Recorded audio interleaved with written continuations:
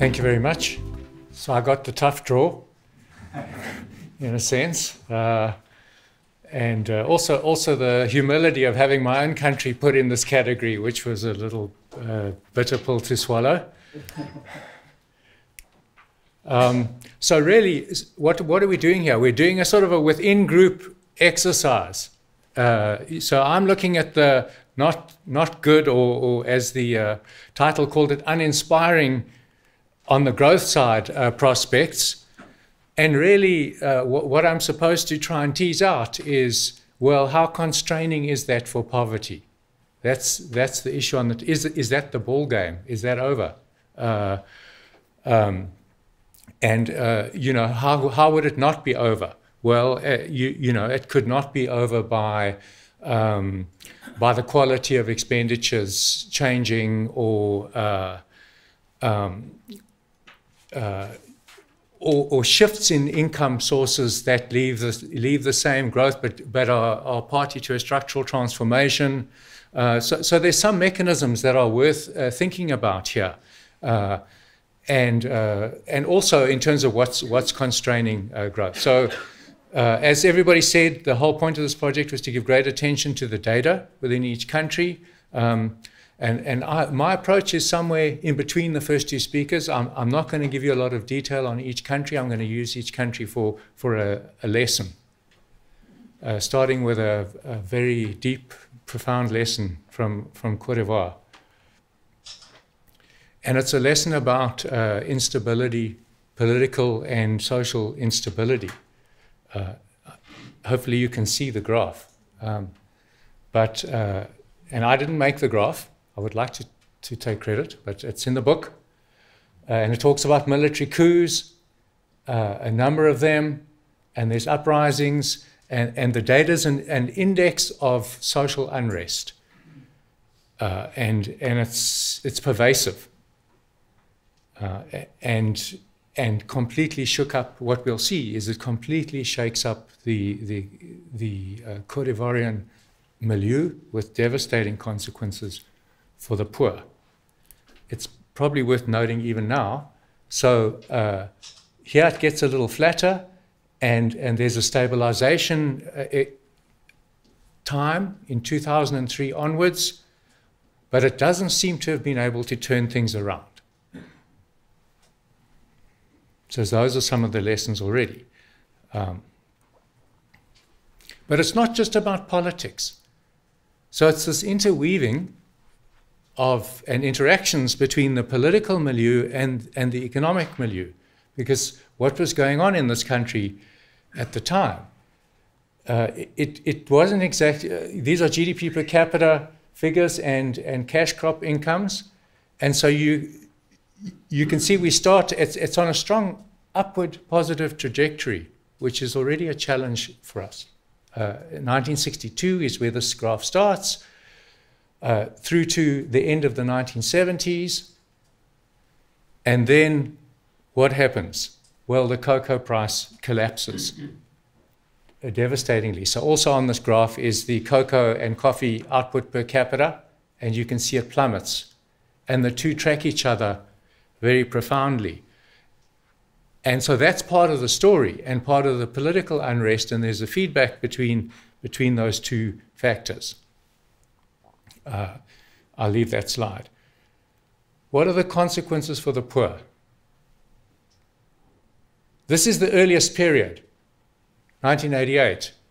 So for those of you schooled in these distribution functions, this is a picture of a disaster.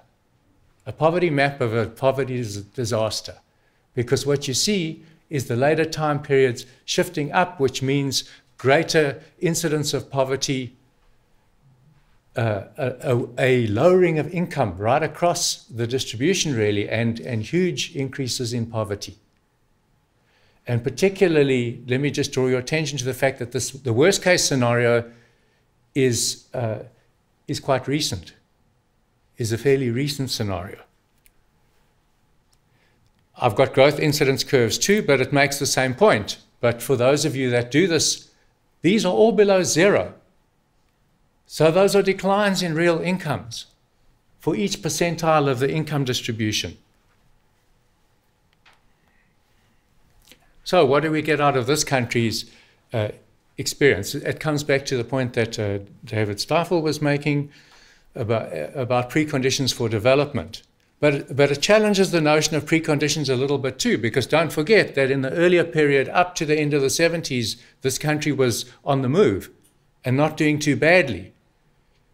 And then it implodes, and that somehow it just couldn't cope with that. So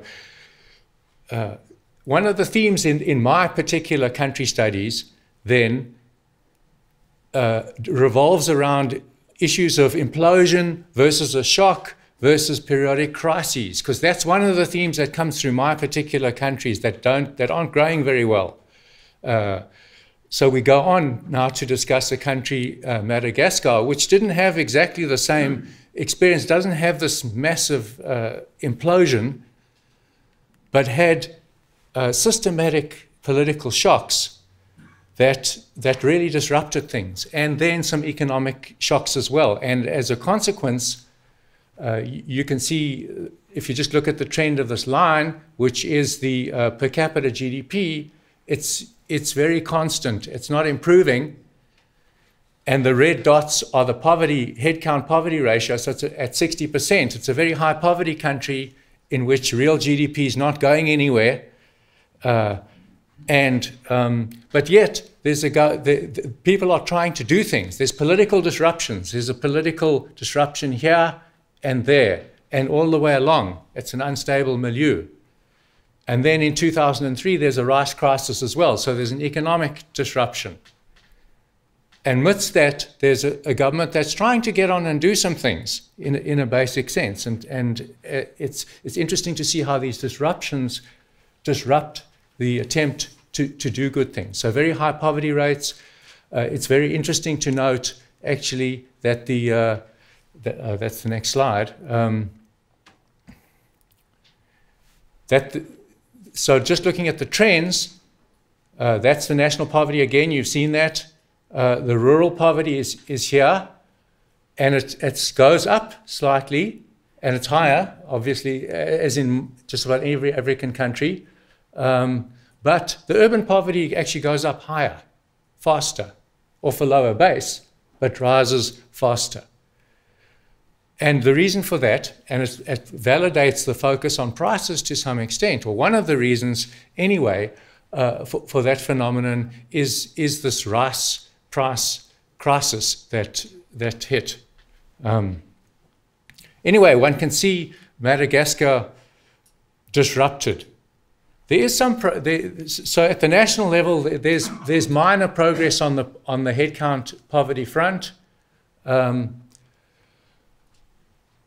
urban-rural differences are interesting. I've already teased them out a little bit. So these are the stunting rates. And the point I was trying to make here is that the government was quite well-intentioned on the non-money metric things. One of the reasons for looking at non-money metric aspects of poverty is not just because that's something you do, but because it tends to go better to other dimensions of policy and tell you about what else government is trying to do. And there's some minor improvements here. So that's a situation where there are these regular disruptions. Cameroon, I'll click through quite quickly as a country with promise, no particular crises, but somehow can't quite get it together to really go. Here's a very long-run picture of Cameroonian GDP per capita. There's an oil boom here, and I guess the story that comes out of Cameroon is somehow that wasn't leveraged to put Cameroon either on a very good growth trajectory or and to strongly alleviate poverty. Although the survey data tells a fairly optimistic story about the drop in the national headcount ratio, one of the very interesting features of Cameroon is the strong differences across regions and differences across urban and rural spaces in terms of the performance. So actually, urban Cameroon is doing quite well. And there's a lot of discussion in the relevant chapter about the growth in services as a contribution to GDP, and that's a very urban-based thing. And so the urban headcount drops dramatically, the rural headcount does not. And the national aggregate is some uneasy compromise of the two. And so generally, Cameroon just doesn't balance that very well. There's a discussion about bad use of oil resources for seemingly good things like infrastructure investment, but bad choices. And then that just implodes. It actually makes things very difficult, for one. And so we see some urban benefits, but we don't see rural poverty. We see rural poverty increasing. And then there's a very telling point as well. The chapter uses non-money metric measures to make a very compelling point about the bad use of resources that the government had available to it at one point, by showing on non-money metric measures that the main cities actually have improved strongly on those measures, but the rest of the country hasn't. Thank you. So the Kenyan case is not a political disaster case. Of the 2008 elections are tricky. They come very late in the particular story that we're telling here. The strength of the Kenyan chapter is to put on the table for us a long-run trajectory in which the country is going through an almost classic Lewis Feyrenus type of growth path where there's movement out of the agricultural sector to the cities, but it's not particularly quick. It's a very slow process taking place over time. This slide perhaps, but it's not inconsequential. So over the long run, this is a slide giving you early economic history in the sense, well, not early in the real sense of that word, but 1914 to 1976, and you can see that the long run process of development, particularly in the independent era, well, so in the independent era, poverty has declined markedly through this transformation of people moving to urban areas, through wages increasing, non-farm agricultural activities in rural areas, etc. And so poverty has come down quite dramatically as a sort of an income, using SENS index to a value there of 20. But it's then very constant. And I guess the story in the chapter is that we don't see huge improvements on that since then. And really, given that the chapter was anchored in this sort of long-run development dynamics, it's a fascinating story that was in the Latin American session yesterday about the role of the labor market and how it can transform or not transform. And it's not as though it's not dynamic. It's not as though there's nothing going on in the Kenyan labor market. There clearly is, but for example, there's a big shift from out of agriculture into the urban areas, but into informal urban activities, which are pretty low wage and therefore don't have dramatic impacts on poverty reduction. Let me go to this slide, which shows you exactly that. I'll focus on this. So here we have real average earnings growth, and you can see that that it's strongly positive over here, but through the 2000s is very, very sluggish. And the reason for that, I take it, we have Arne in the room, and he's the author, so we can validate my statement.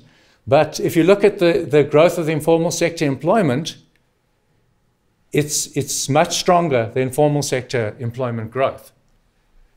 And so this is the mechanism that comes up. So it's not so much an unemployment problem. You don't see much unemployment because the informal sector and agriculture still absorb like a shock absorber. But then the poverty story depends upon what's actually going on in those sectors. So we see a very sluggish poverty performance in Kenya. You'll have to believe me because of time constraints. So South Africa in a minute. I plot some densities here for you. And one can see this is 1993, the start of the post-apartheid period, and you can see real income improvements at the bottom of the distribution over the post-apartheid period. This is a poverty line, and what we see in South Africa is some mild but pretty unspectacular declines in poverty in the country. And work that we've done, myself, Haroon Barat, a number of us, Ingrid Willard, show that this is due entirely to the state's social grant program. And that's worth thinking about in a low growth climate. South Africa is not a no growth climate. It's between 2 and 3% long run average over the post-apartheid period. But an exceptional use of expenditures in the budget to target conditional cash transfers within that environment, and that is what made a difference on the poverty front. The labour market did not. The labour market is a bit of a Kenyan story, except in South Africa we do have unemployment and a large unemployment problem. So the labour market didn't do very much. Also on the state side, on the non-money metric poverty side, we can tell a story that's much more positive than the money metric story of improved access to water, electricity, sanitation, and housing, huge improvements actually over the post-apartheid period. And the multidimensional poverty exercises we've done show big improvements on non-money metric methods. We then look at the prices. We do some price exercises, and they are quite useful, I think. Because it's fine to use these assets and to use non-money metric indices to show that there are more taps, there's more access to water, etc. is fine, but it depends upon the milieu. If people are paying for these services, well then the prices of them are very, very important in mediating between, does it look like people have stuff, and do they really have stuff, and can they really use it? And so some of the price exercises we have done look at the prices weighted by their weight in the consumption patterns of different parts of the distribution. And this little quadrant here is a quadrant of prices that are particularly relevant to the poor rather than the rich. And the fact that it's above this red line means they rise higher than the consumer price index. So these are prices that are really relevant to the poor that go up faster than the CPI. And it's quite telling. Housing and electricity is the winner, which is a very bad thing for the poor in South Africa, given that we've actually, in terms of the surveys, rolled out housing and electricity. Thank you. I'm getting frantic zeros from the chair. Food and meat. Anyway, the story was that if you account for price changes, that modest poverty decrease is even more modest. I think I better leave my ruminations because I've used my time. Thank you.